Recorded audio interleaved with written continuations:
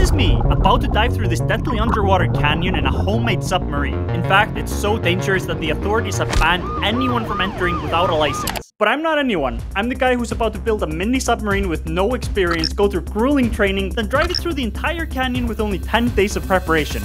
And there are so many things that could go wrong, because the canyon is filled with freezing glacial water and it's over 200 feet deep. So I decided to put together a 3-step plan to hopefully pull this off. Starting with level 1, building the submarine. I am the last person who should be building a submarine, so luckily I have my friend Mr. GPT here.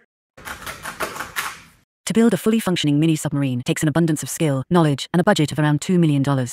Yeah, this was gonna be a lot more difficult than I thought. First of all, there is a chance I'll drown or die from hypothermia. Tragically, this has happened a few times at the canyon. I could also get arrested since it has 24/7 surveillance, and it is illegal to dive without a licensed instructor. And there's a high chance my submarine will break under the insane underwater pressure. Essentially, this is what would happen if I tried to build an airtight submarine myself.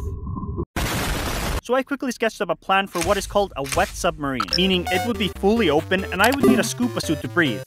I have no idea how I'm gonna get scuba gear, but I'm just gonna have to put that aside for now. I'll also need to add some propellers to the submarine to make sure it actually moves around underwater. So I quickly placed an order online for this underwater scooter that should work as a propeller. It'll be arriving in a few days. In the meantime, I need to find some object to start building the submarine around. So I'm thinking that thing is a kid's bike. So I opened up Facebook Marketplace and immediately found the perfect bike. So that same day, I went to check it out.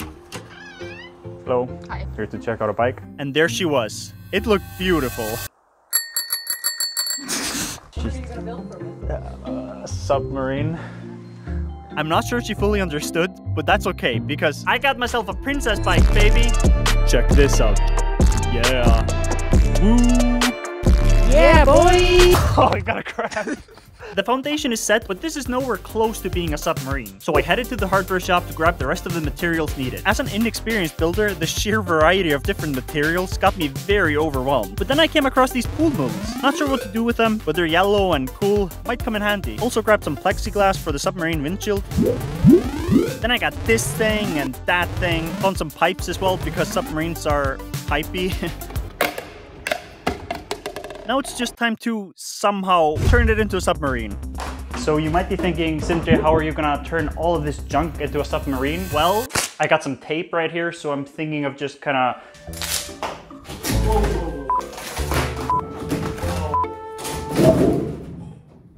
That could have killed me. Let's try something else. It's time to bring in... So I basically just drilled holes into the plastic sheet, then I attached it together with zip ties. It's stuck. Then it was time to attach the front part with some more drilling, then more zip ties. Next I attached the windshield. However, it was clear the plexiglass didn't love my drilling and it started cracking a lot. Yeah, that doesn't look too good. But I decided to go ahead and tie it anyways, because I just somehow felt confident it would hold. It didn't hold.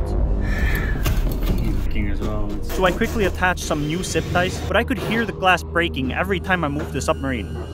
It wasn't looking like the submarine would survive underwater. And on top of that, I got a message that the propellers had been delayed and wouldn't be arriving until the morning of my dive. But I had to worry about that later, because my submarine was currently falling apart, so I bought 2 more of these tubey things. And also another top, which I attached to the back with drill and tie. Then I attached the tubes to each end of the submarine to hold it all together. This baby is sort of starting to look like a submarine, but we still need to color it. And luckily, I bought these yellow plastic table covers. However, I have no idea if they will stay intact underwater. To finish off the submarine, I worked on a little thing called buoyancy. For the sub to remain stable underwater, it needs to essentially be weightless. And to accomplish that, I would need a lot of bottles filled with air. So I just started jamming those bottles into the pipe. Finally, I decided to add a SpongeBob ornament for a little more pizzazz. With 7 days until dive day, the sub was looking beautiful. However, I still had absolutely no idea if the submarine would actually work, especially since I still don't have my propellers. Also, I'm pretty worried about how difficult it was to get out of the submarine on dry land. But there's no time to worry about that, because it's time for the second step of my plan, training. The only way to get scuba gear and to legally dive at the canyon is to get a scuba instructor to train me and then take me there. So I just started calling every scuba instructor in the country. Is there any chance you can help me dive with a homemade submarine? Is there any chance that can work? Or, well, it's not like a submarine, but like... I was getting rejected left and right, and it was all seeming a bit hopeless, which made me really sad because it's been a dream of mine to dive through that canyon for a long time. The canyon actually has the clearest water visibility in the world, and people say that diving through it can't be compared to anything else. But I got a glimmer of hope that evening when by sheer luck, I figured out that there was one more instructor that I hadn't called yet. So I scheduled a meeting with him the next day. Okay, this is it. The last guide in the country. If he can't help me, then this is all over. I was feeling so insanely stressed. Hi, Siggy. This is Siggy, who not only is a certified scuba instructor, he's also a certified badass. Inside, he showed me a lot of cool things, like some epic diving photos, also his entire underwater camera equipment, so cool, and what I can only describe as a diving kitty. But it's time to get down to business. My idea is basically to take this small homemade submarine and dive it in between the tectonic plates, like from start to finish. Is that maybe something you could help us with? So diving, you know, especially for a beginner, can be really hard. Okay. If you add a homemade submarine, it makes it tricky. Yeah, it makes it really tricky. So you are really in for adventure, I think. Okay, well, I like adventure. Yeah, I like them also. Wait, he might actually agree to this. So we can try that. We're in. Okay, great. So it's going to be fun at least. Yeah. I'm doing a standard open water course next Saturday. Yeah. Apparently the course will go over standard things like how to empty water out of your mask if it floods. We have to practice out of air emergencies. There is a possibility. I gotta admit, at this point I kinda started zoning out because all I could think about was if this was a bad idea. There's a pretty good chance this ends badly, and I was very stressed about passing the scuba training. But there's no time to think about that now, because we got a scuba instructor, baby! So with 2 days to go, I showed up at an indoor pool for a grueling 6-hour scuba diving course that I needed to pass to be allowed to dive my submarine at the canyon. So I suited up. However, it was very tight, and I couldn't figure out how to fit my head through it. Until Sikki said, "Bruh. I guess that settles it." Then it's just the oxygen tank, which was insanely heavy, like so heavy. Jesus. What I meant to say was let the training begin. So I jumped into the pool because it was time to go underwater.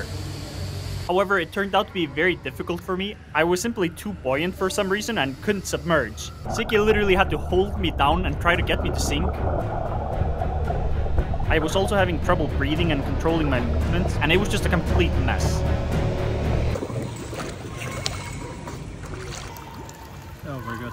I'm realizing that this is gonna be a lot more difficult than I thought. It really wasn't looking good for my scuba certification. If I can't even dive on my own without a submarine, then I can forget this dream. So I simply decided to get it together and give this everything I could. For my first test, I had to do a 360-degree back roll into the water. Damn, that was cool. And it gave me the confidence to keep going. Next, I had to remove my regulator and put it back into my mouth. I nailed that. Sikki even gave me a little clap. Then I had to successfully hover, which according to Sikki means Staying like this. Okay, so let's try that. Ha! Easy. And finally, I had to rescue a diver who's out of oxygen, which was honestly pretty hard. Oh, look, that's Sikki. I was finally getting the hang of it. I was moving around like it was nothing, and it was honestly so much fun.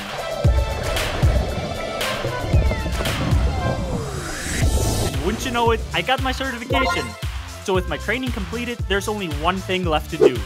It's time to dive the submarine. But first, I just want to say that I have a goal of reaching 100,000 subscribers by the end of the year. I've been making videos for as long as I can remember, and doing YouTube has been an absolute dream come true. We're currently halfway to 100K, so it would mean the world to me if you would help me out and subscribe.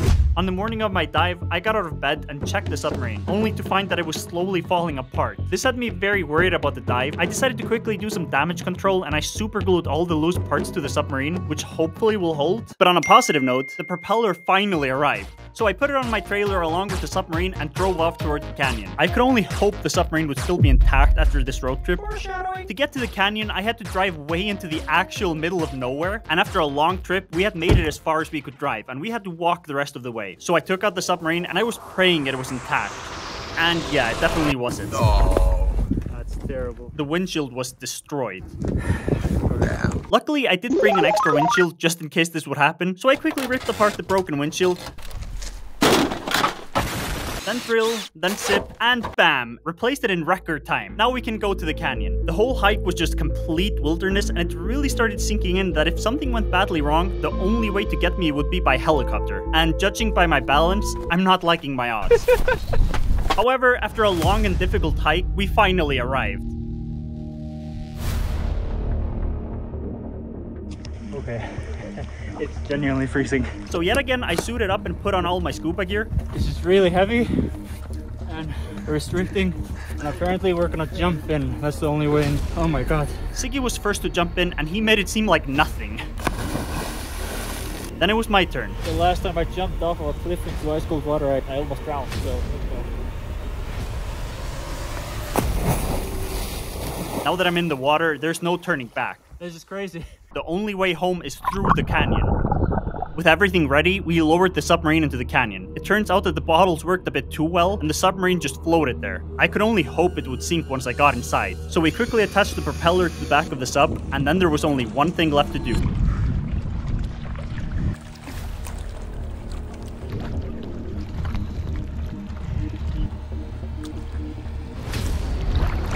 I was doing it. It was working.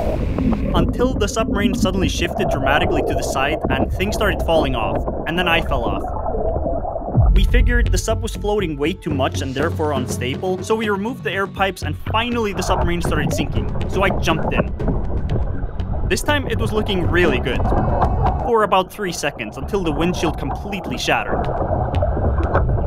But it's fine, who needs a windshield? We're underwater, there's no wind. But that's when the submarine started doing a barrel roll. I was using all the strength in my body to stabilize it and get it going, but it's just sinking further and further. I was getting thrown around all over the place, plexiglass was flying everywhere, then I jumped back in, but it's too late. The submarine is heading for the bottom, 30 feet underwater. It was just a complete disaster.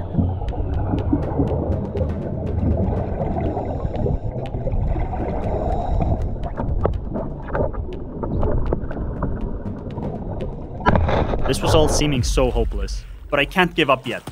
Gonna try it one more time. So I dove back to the bottom and did an epic jump into the submarine.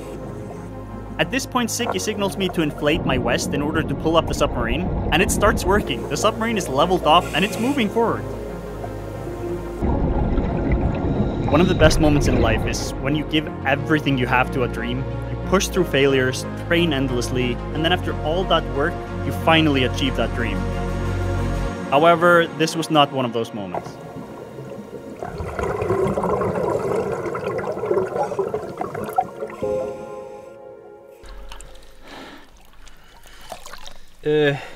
I don't know what to say.